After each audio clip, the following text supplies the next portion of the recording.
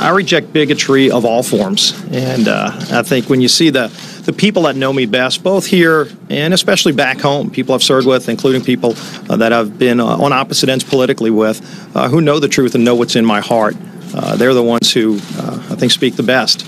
And so with that, I think that's what really says it all. Listen, I like Mr. Scalise, served in the state legislature. I remember my freshman term in the state legislature when I had a half of a staffer.